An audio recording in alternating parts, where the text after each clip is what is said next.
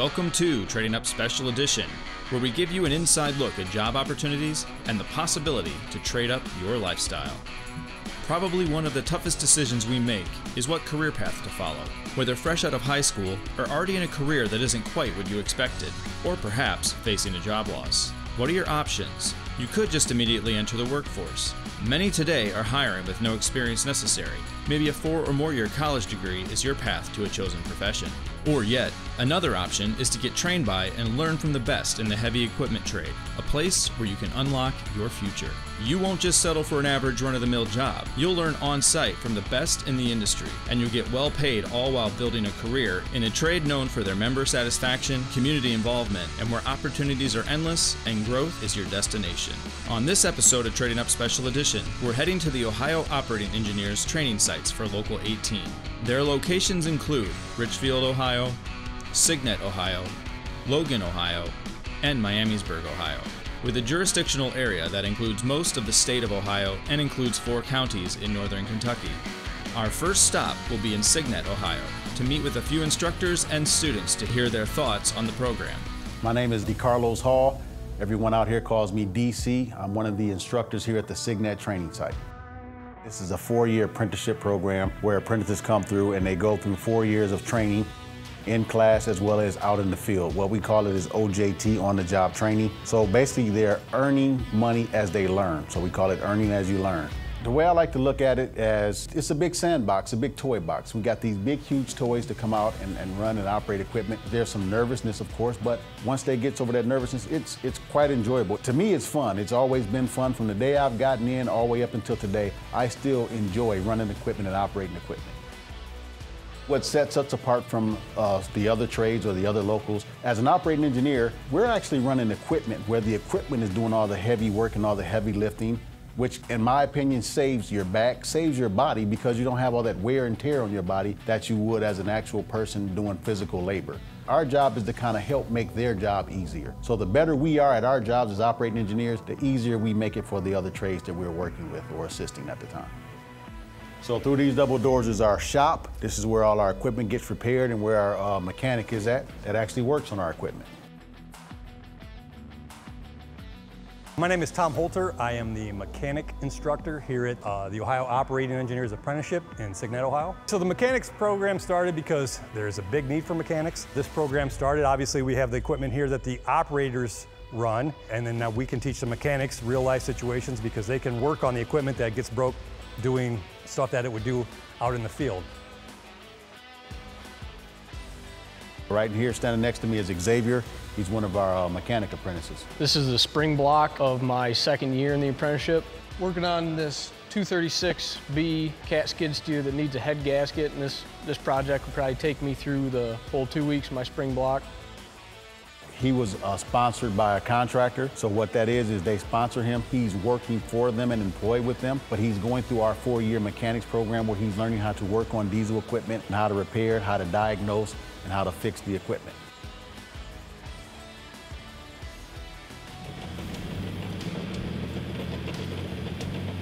So right now we're out in our all-weather building, and this is our building that we utilize to be able to train year-round.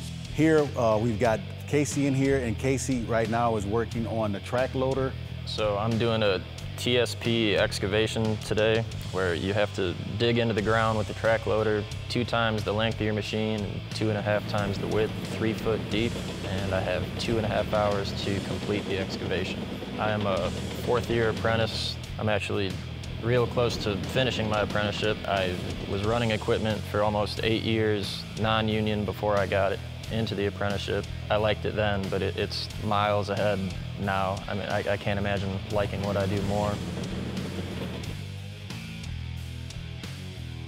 I've had apprentices that have come through here and have become journeymen. Me personally have come up to me and thanked me or thanked the apprenticeship and how it changed their life. My name is Norman Jamison Jr. I am the lowboy operator for the Shelley Company, and I have been officially in the trade since 2003. On a day-to-day basis, I operate, haul, unload, and chain down all types of various heavy equipment I haul around. Well, my time here taught me a lot. It taught me responsibility. I had great instructors along the way when I came through. One in particular was our coordinator, Don France. This guy was he was a real tough cookie, but I learned to appreciate him and love him for all the things that he taught and instilled in me coming into this field. This place is a great learning experience for anyone. I've never been on a machine before in my life until I came to the apprenticeship for Local 18. And here I got to learn how to operate various different machines. One in particular that I love to be on is the bulldozer. I've cut ditches, I've cut hills, I've cut basements, all the type of stuff with that. It's a very, very, very rewardful experience. The Ohio Operating Engineers provides two pathways for prospective members: the Operating Apprenticeship Program for those wanting to operate heavy machinery, and the Maintenance Apprenticeship Program, making sure that machinery continues to run. Before we leave Signet, let's test your knowledge with Trading Up Trivia. In our conversations with DeCarlos Hall, how many years of training does the Ohio Operating Engineers require in their apprenticeship programs? Is it A, 2 years, B, 3 years, C, 4 years, or D, 5 years? We'll be back with the answer right after this. Welcome back. Before the break, we asked in our conversation with DeCarlos Hall, how many years of training does the Ohio Operating Engineers require in their apprenticeship programs? If you answered C, 4 years, you are correct. Moving on from Signet, let's head over to Miamisburg, Ohio, the first of 3 remaining training sites. We'll learn a bit more about these locations and what they offer prospective members looking to improve their lives. My name is James Singleton. I am the regional coordinator of the Miamisburg training site here in Miamisburg, Ohio. An overview of this facility: we have over 200 acres, over 80 pieces of equipment and attachments here. And what we do is we train heavy equipment operators and maintenance technicians how to operate and work on all of the equipment. We have got all kinds of heavy equipment. We have got a crane pad where we have got several different cranes, from lattice boom cranes to telescopic boom cranes, carry deck cranes, forklifts for telehandlers, industrial forklifts. We do that kind of training. We have got backhoes, excavators, rollers, scrapers, graders, just all kinds of different equipment to work with dirt. Throughout the program, we've also got paving equipment.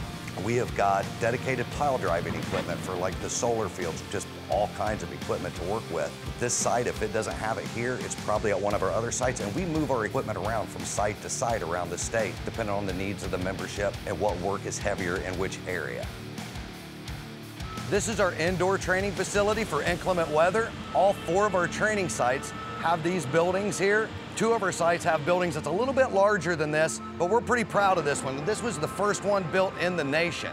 It was built in 1997. We're still using it today. And whenever we have bad weather roll in, people can continue their training.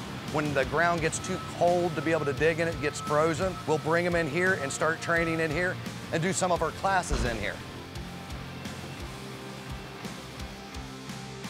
Where we're standing right now is our machine shop. We use this machine shop for training our maintenance technicians so they can learn to make their own parts. It's something that's just kind of a lost art with the throwaway society of just getting new parts all the time. We wanted to make sure they learned how to make some things on their own. As we come back, we have got different machining tools. We have got a Scotchman iron worker here that can shear metal. We have got a nice large plasma table, a bandsaw right over here so we can cut all of the metal. And just for fun, and so members can do something other than just work on heavy equipment or working on heavy equipment, maybe they watched Forged in Fire a lot. We have got a couple forges here. We've got a power hammer. We have got a belt sander, a press, to where if you want to come in and build something, you can. It's just something that you can do and bring the family in and enjoy the training site and the facilities. And speaking of Forged in Fire, this specific Majestic forge is built here in Ohio, and it's the same one they use on that show.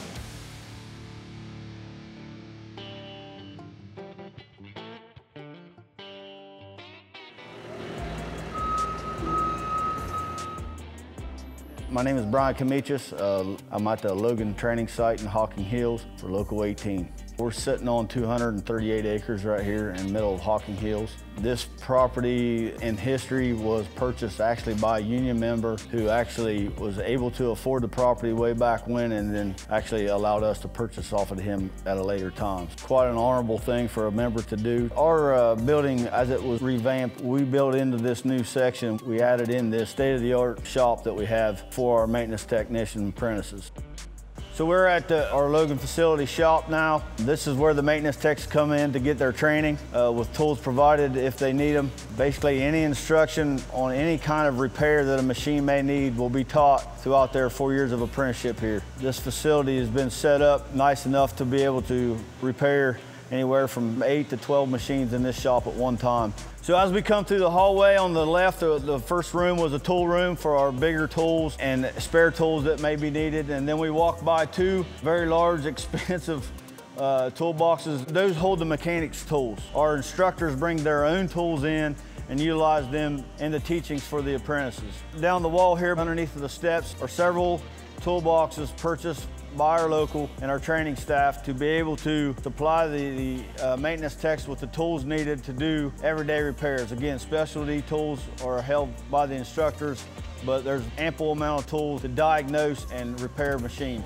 Throughout the shop, at all four corners, we have oil distribution hose reels that we can get any kind of oil out of our bulk oil setup in the room in the back right corner, as well as one supersized air compressor to supply enough air for all the repairs going on and needed in the shop.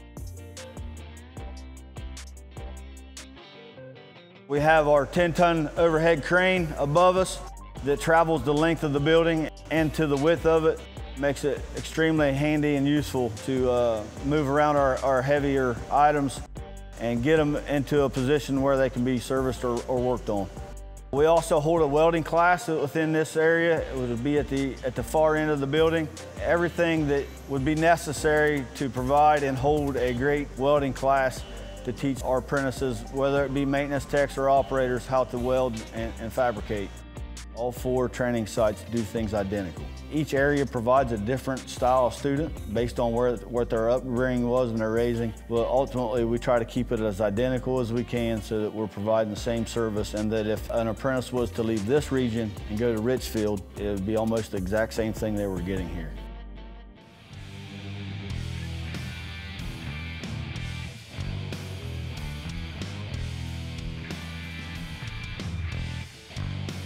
I'm Matt Fuentes. I'm the regional coordinator here at Richfield Training Site for the Operating Engineers Apprenticeship Program. I did go through the apprenticeship program back in 1999, so I am a graduate apprentice of the program. We are the smallest of all four training sites through Ohio. We only are 48 acres of property here. Kind of puts us apart as this training site compared to the other ones. We have a tower crane, some specialty machinery. We also have a boom truck, we are starting to train on. We do a lot of grade all training here. This is our crane pad down here at Richfield Training Site. Primarily this crane pad is set up, all for testing. We do get a lot of members throughout the state that come up here. We have our Manawak 8000. We do have a boom truck. That is one of the newest cranes we have. That is for testing too. It's a good addition to our training site. We do have a tower crane in the background. That is our Wolf tower crane. We are the only training site with a tower crane in the state of Ohio right now. Right now it's at 100 feet. That is also one of our testing machines. We do a lot of outreach. I tell every high school kid coming out of high school right now, come up here with your mom, your dad, grandparents, whoever you're living with. Come up here, walk around the facility. I'll show them the whole facility, how everything goes, tell them what the requirements are. It's one of those opportunities, gotta take advantage of it.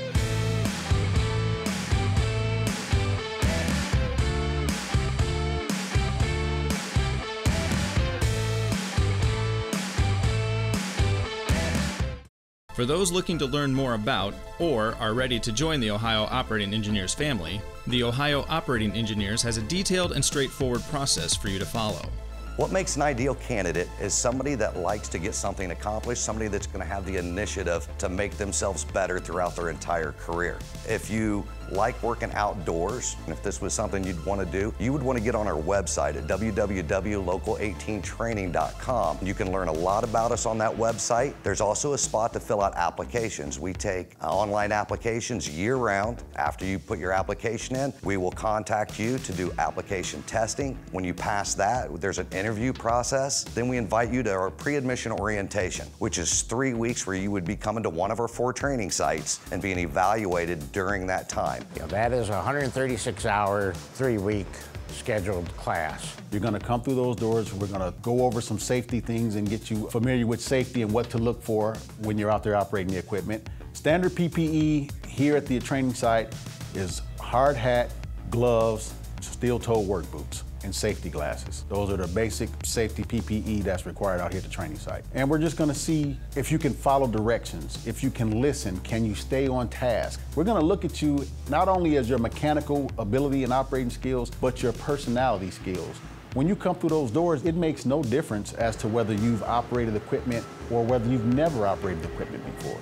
So it's basically, in my opinion, it's 3 weeks of tryouts. That is a good time for them to decide if it's for certain something they want to do for a living, and it helps us to decide whether or not they'll make a good apprentice for our local. So once you get through your 3 weeks of PAO, you're gonna go and you're gonna go to the hall and you're gonna get indentured and you're gonna put your card in the hall. And at that point, you're available for work. We are an Earn As You Learn program. Throughout the entire 4-year apprenticeship program, you go out and make a living as you're doing that. Report back to here whenever you're not working and on specific times. We do a week in the spring, a week in the fall, and 2 weeks in the winter for what we call block training. That's 160 hours of training here a year. Some of that is classroom, some of that is in the field on equipment trying to get upgrades. You're gonna take that week's time to try and get some of those first year requirements completed. Winter block is gonna be 2 weeks, and that's gonna be all classroom, where you're gonna get your classroom requirements for that first year done. Other than that, you're out there working, making a living. During the year, they have to get 1,000 hours on the job training that's working for that contractor. Typically what happens with a lot of calls are for like haul trucks, for skid steers or water wagons or things like that. But you're gonna get your experience out there in the field working. They realize that they are an apprentice and that their experience is minimal. They will help them along the way. On the maintenance technician side, they are double that. It is an 8-week process when they come in. So they come in for 2 months out of the year, and they will be in our shop learning various aspects of the repair side of things. As long as you get your upgrades each year, you get your pay raise each year. So once you've completed your 4 years, you've got your 4,000 OJT hours, you've got all your classroom requirements done, you've got your machine requirements done, and you've got your 640 hours time out here at the training site. You become a journey person, getting full pay and full benefits for the rest of your career. But the whole purpose or the whole thing you want to be doing while you're going through those 4 years, practice and become the best operator that you can be, because once your 4 years is up, now you have to compete with the journeyman. While you're an apprentice, you're competing with other apprentices, which has you in a smaller pool. Now you go into the big pool with the pros or the journeyman, and you have to be able to work and operate and run equipment on the same level, if not better than them. Because let's just be honest, the way it all works, the good operators are the ones that work. Starting pay as a journeyman operator is right around $44.14 an hour. So as a first-year apprentice, you would earn 50% of scale not running equipment. That's where you'd be an oiler, helper, or a crane operator's assistant. But if you're running equipment as a first-year apprentice, then you would make 60% of scale. And then what happens is every year they get a 10% increase. Each year that you upgrade to second year to third year to fourth year, you would go from 50 to 60 to 70 to 80% until you graduate, and then you would be at 100%. So with the pay, on top of that, there is all your benefits. So contractor on your behalf is putting in another $16 and some whatever change it is. That's going into your pension, your health care, and medical reimbursement, apprenticeship scholarship funds. That's your fringe package. That, to me, that's why you're becoming a union member. You're working for the pension. The money that you will make in this industry is very, very high scale. The challenges that you will overcome in this field is very rewarding for yourself and as well as anyone else. As an 18-year-old kid coming out of high school, Getting into the operating engineers, you're looking at making roughly $24 to $25 an hour starting out as a first-year apprentice, making money, not going into debt, and then receiving a 10% raise every year, medical, and your pension and retirement. 30 years in the operating engineers, 48 years old, you're still not old, and you still have put the time in and will put more time in to become an operating engineer. And I guarantee you, it will change your life.